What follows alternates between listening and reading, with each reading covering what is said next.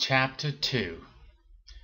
He lives in Scarborough. He's a small, slim man, no more than 5 foot 5, dark hair, dark eyes, hair graying at the temples, can be older than 40, pleasing coffee-colored complexion, mild fall weather, yet puts on a big winter parka with fur-lined hood for the walk to the diner.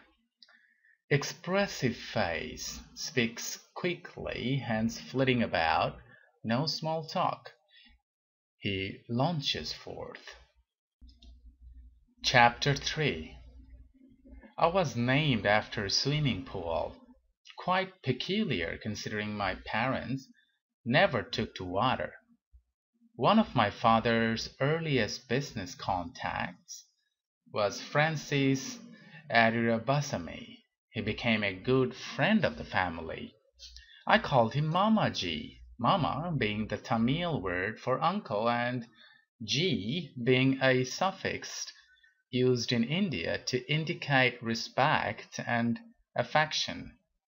When he was a young man, long before I was born, Mamaji was a champion competitive swimmer, the champion of all South India. He looked the part his whole life.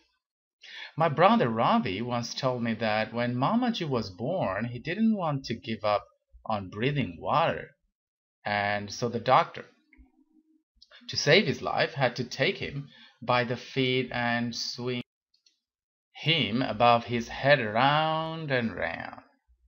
It did the trick, said Ravi, wildly spinning his hand above his head. He coughed out water and started breathing air, but it forced all his flesh and blood to his upper body. That's why his chest is so thick and his legs are so skinny. I believed him. Ravi was a merciless teaser. The first time he called Mamaji Mr. Fish to my face, I left a banana peel in his bed. Even in his 60s, when he was a little stooped and a lifetime of counter-obstetric gravity had begun to nudge his flesh downwards, Mamaji swam 30 lengths every morning at the pool of the Aurobindo ashram. He tried to teach my parents to swim, but he never got them to go beyond wading up to their knees at the beach and making ludicrous round motions with their arms, which, if they were practicing, the breaststroke made him look as if they were walking through a jungle, spreading the tall grass ahead of them, or if it was the front crawl, as if they were running down a hill and flailing their arms so as not to fall. Ravi was just as unenthusiastic. Mamaji had to wait until I came into the picture to find a willing disciple. The day I came of swimming age, which to mother's distress Mamaji claimed was 7, he brought me down to the beach, spread his arms seaward, and said, "This is my gift to you." And then he nearly drowned you, claimed mother. I remained faithful to my aquatic guru. Under his watchful eye, I lay on the beach and fluttered my legs and scratched away at the sand with my hands, turning my head at every stroke to breathe. I must have looked like a child throwing a peculiar slow-motion tantrum. In the water, as he held me at the surface, I tried my best to swim. It was much more difficult than on land, but Mamaji was patient and encouraging. When he left, when he felt that I had progressed sufficiently, we turned our backs on the laughing and the shouting, the running and the splashing, the blue-green waves and the bubbly surf, and headed for the proper rectangularity and the formal flatness, and the paying admission of the ashram swimming pool.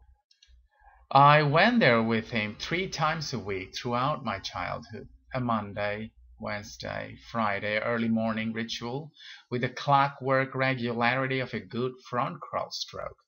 I have vivid memories of this dignified old man stripping down to nakedness next to me, his body slowly emerging as he neatly disposed of each item of clothing, decency being salvaged at the very end by a slight turning away and a magnificent pair of imported athletic bathing trunks.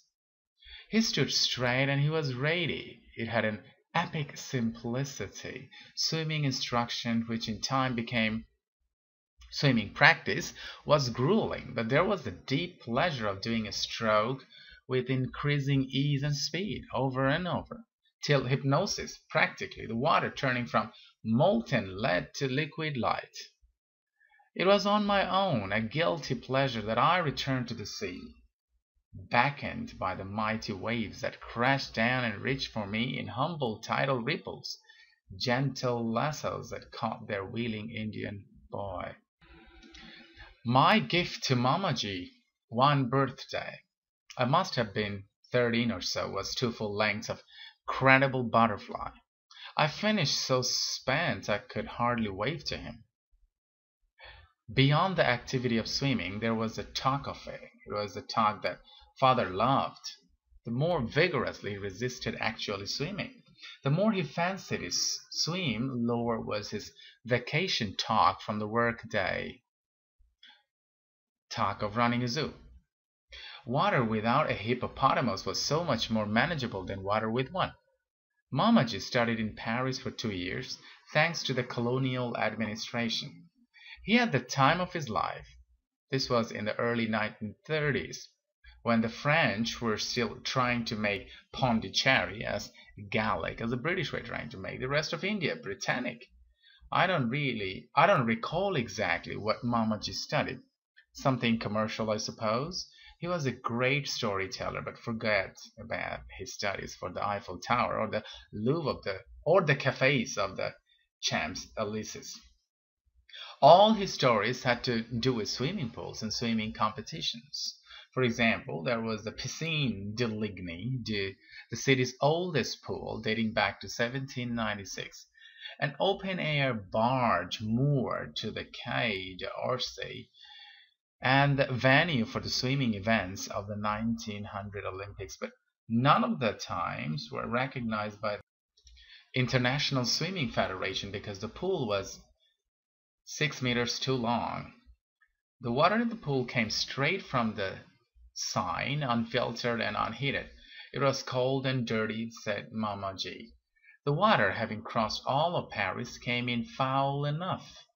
Then people at the pool made it utterly disgusting. In conspiratorial whisper, with shocking details to back up his claim, he assured us that the French had very low standards of personal hygiene. Deligny was bad enough. Bain Royal, another latrine on the Seine, was worse. At least at Deligny they scooped out the dead fish. Nevertheless, an Olympic pool is an Olympic pool, touched by immortal glory.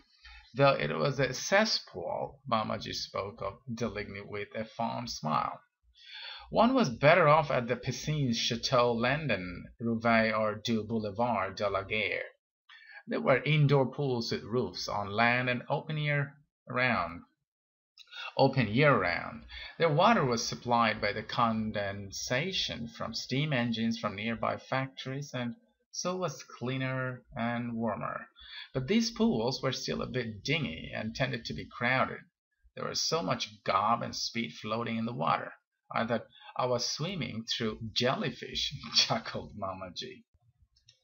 The Piscine Hubbard, Ladro, Rollin, Bouteille, Gaillet were bright, modern, spacious pools fed by artesian wells.